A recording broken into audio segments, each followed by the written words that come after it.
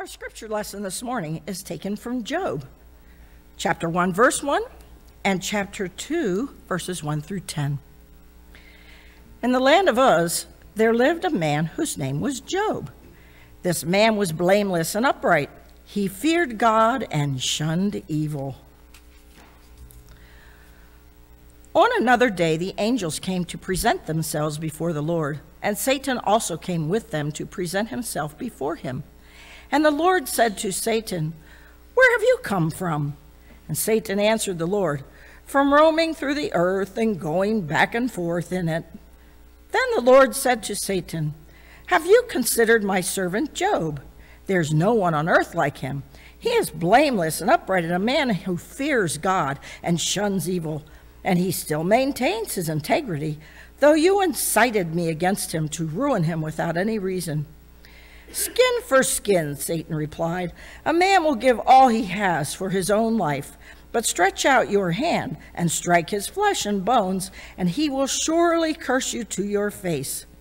The Lord said to Satan, "Very well then, he is in your hands, but you must spare his life." So Satan went out from the presence of the Lord and afflicted Job with painful sores from the soles of his feet to the top of his head. Then Job took a piece of broken pottery and scraped himself with it as he sat among the ashes.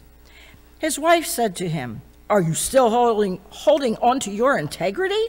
Curse God and die." And he replied, "You are talking like a foolish woman. Shall we accept good from God and not trouble?"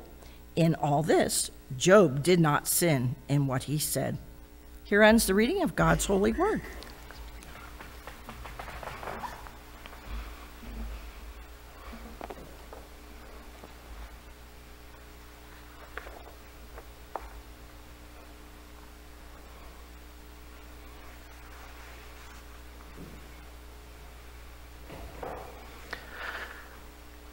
So in our scripture for today, we find the familiar story of Job.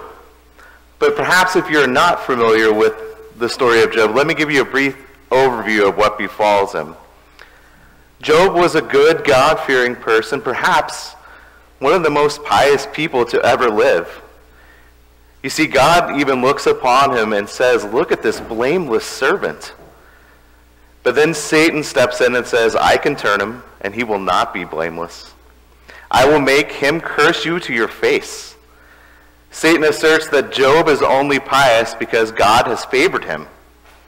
And if God stops favoring him, then surely he will turn and curse God.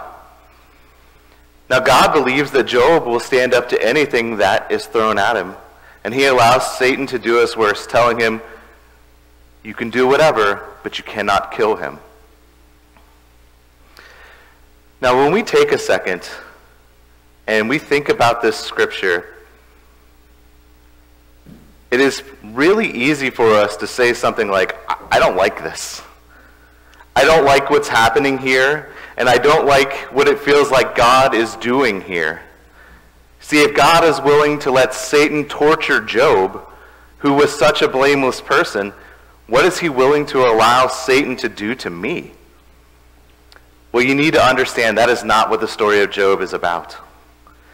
It is not about what God is willing to let Satan do.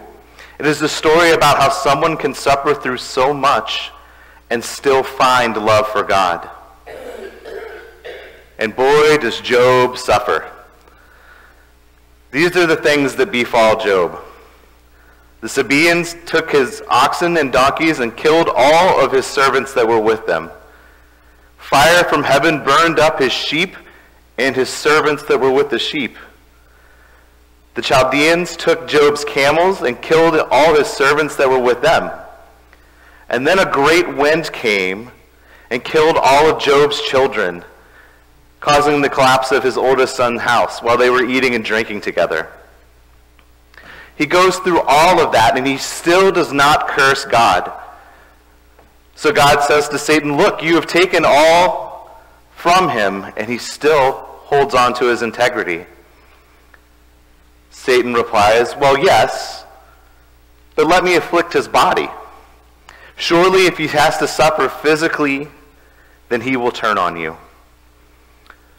So then Job is covered with sores from head to toe after all these other things. And he takes a piece of broken pottery, breaks the sores open for relief, and sits among the ashes. Things are so bad for him that his wife even comes to him and says, "Are you still going to tell me that you are faithful to God?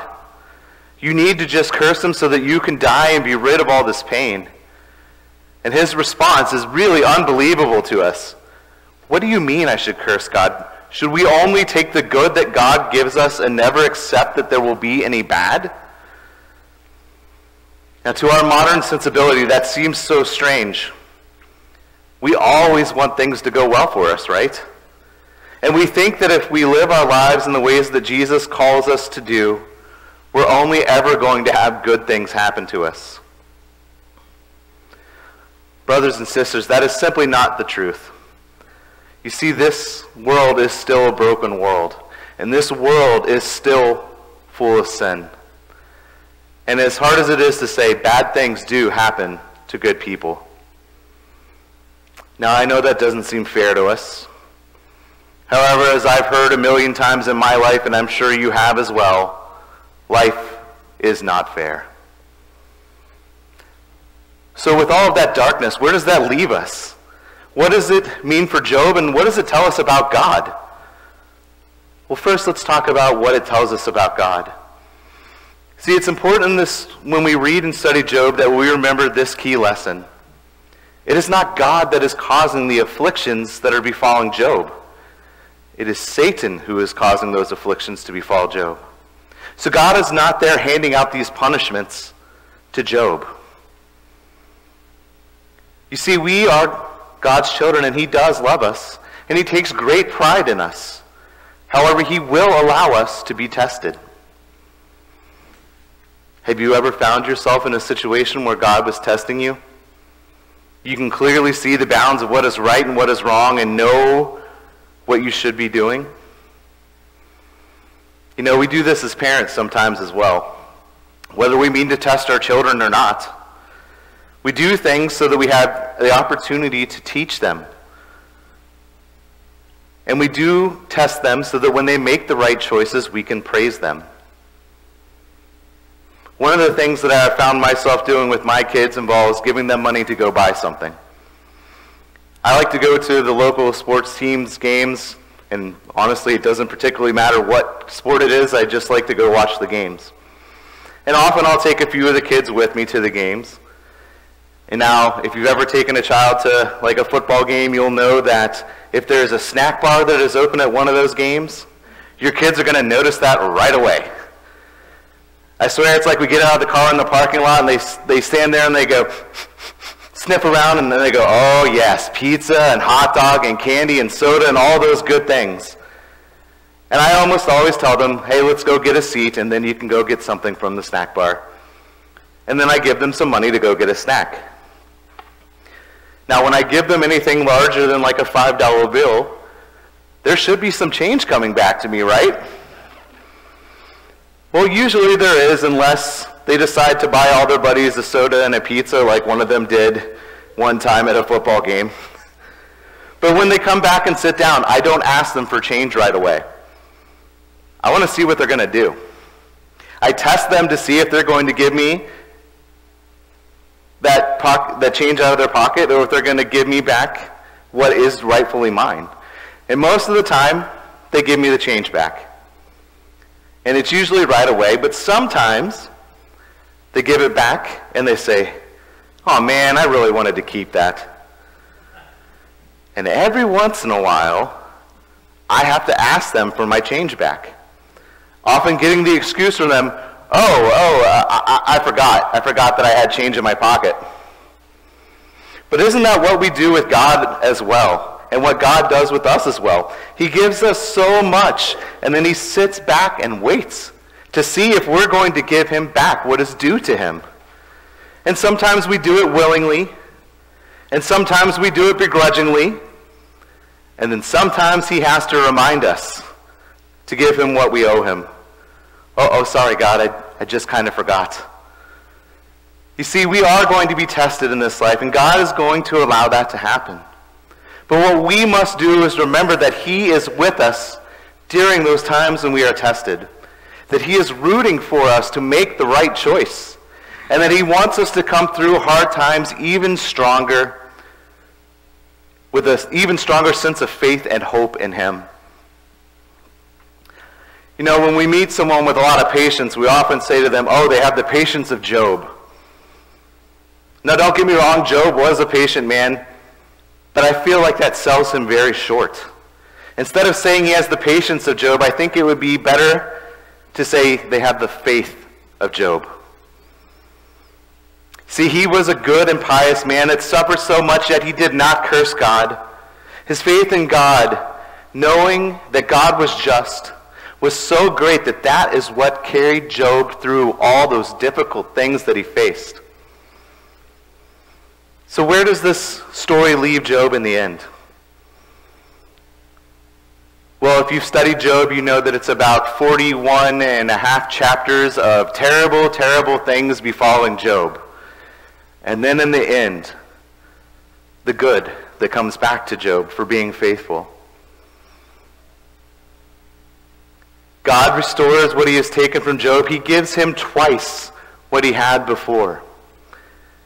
Job has an additional 10 children after all of these things happen to him.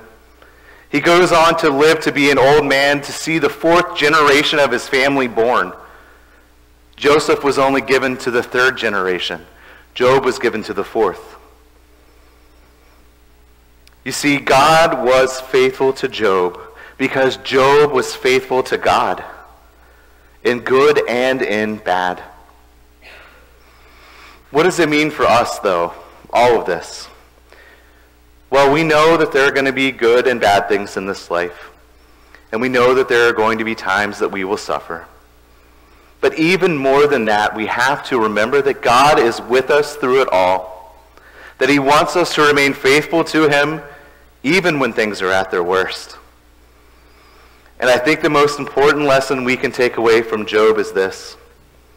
You see, all the bad things that happened to Job, those 41 and a half chapters of bad stuff that happened to him, that was only 9 months of his life. Just 9 months. And after all of that, he lived 140 years once he was restored. And he saw his family grow, and he lived in great prosperity. So when we think about it, what is 9 months compared to 140 years? Truly, it's nothing at all. And as Christians, I want you to think about this. What is 100 years of pain on this earth compared to eternity in heaven?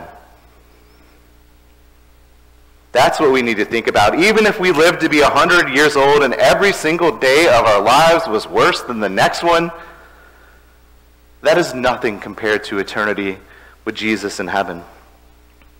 And that is what we have when we accept Jesus as our Savior. We know that we will have days on this earth that are hard, but we have to remember that we are promised that eternity with Christ.